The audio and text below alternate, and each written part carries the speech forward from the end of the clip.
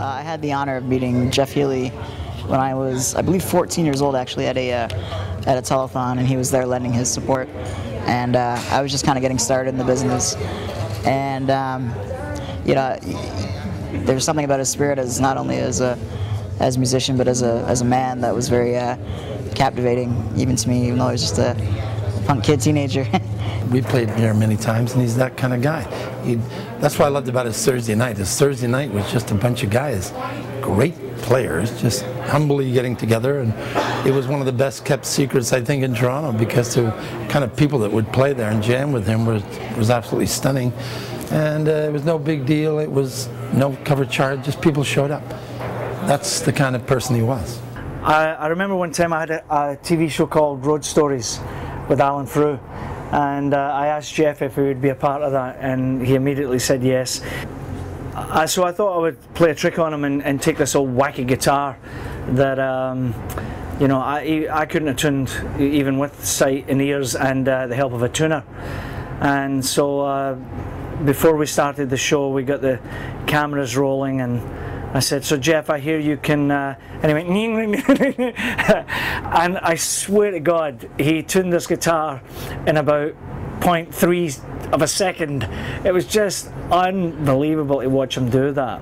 He was pretty much game for anything. Like whenever there was a photograph to be taken, he would be the first one in there, you know, like, oh, let me do this, let me do that. So it was a lot of fun that way.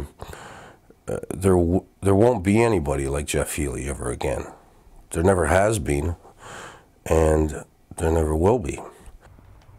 He was recognized worldwide for his talent and for his great personality, and he's someone that always touted Canada anywhere that he went. He was acted as an ambassador. So I would like to ask you to join me in this effort to get Jeff Healey inducted into the Walk of Fame.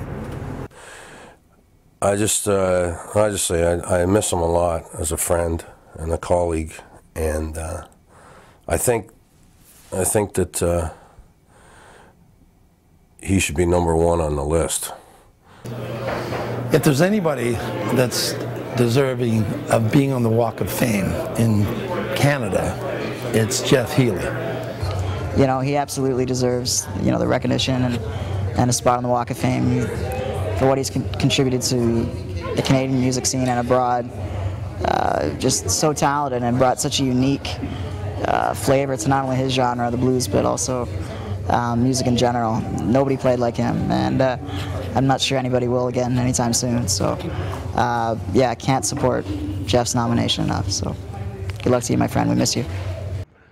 Hi, I'm Morgan Evans, drummer for Hard Road. I'd like to make sure that you make sure that Jeff Healey becomes part of Canada's Walk of Fame.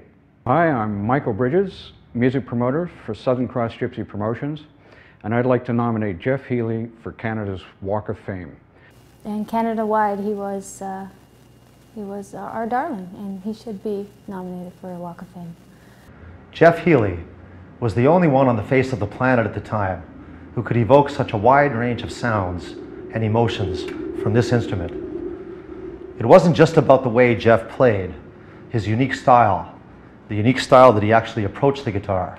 Any instrument that Jeff would play, he would evoke sounds, music, beyond the nature of the instrument itself, whether it be the piano, the bass, the drums, the cornet, anything Jeff would play.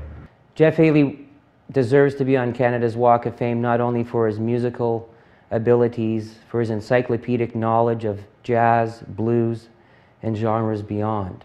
You've heard from a number of friends and musicians, stories from around the world and here in Canada.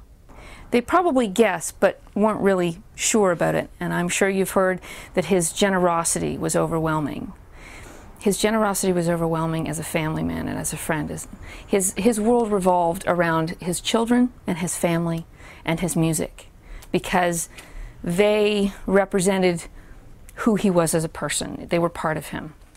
His music was a part of him, his family was a part of him, and his determination to say to the world, anything is possible for anyone. And I think if that's what represents Canada, that's when someone deserves a spot on Canada's Walk of Fame.